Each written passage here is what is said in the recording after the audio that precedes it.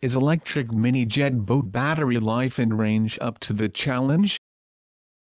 In the vast and ever-evolving world of boating, a new contender has emerged, making ripples in the waters. The electric mini-jet boat, a promise of sustainability and power, but does it truly hold its ground against its gasoline-powered rivals? To understand the debate, we must first dive deep into the basics. Unlike their gasoline counterparts, EMJBs are powered by lithium-ion batteries, the heart and soul of the electric revolution. The world of electric cars has showcased what modern battery technology can achieve, with leaps in range and shorter charging times. Yet, when head-to-head with traditional boats, EMJBs have some challenges to overcome. Longer trips, quick refuels. Are they truly up for the challenge? But let's pause and think. Are most boat journeys really about covering vast distances? Or are they more about creating unforgettable moments over short, thrilling rides? And as innovators tirelessly work to push boundaries,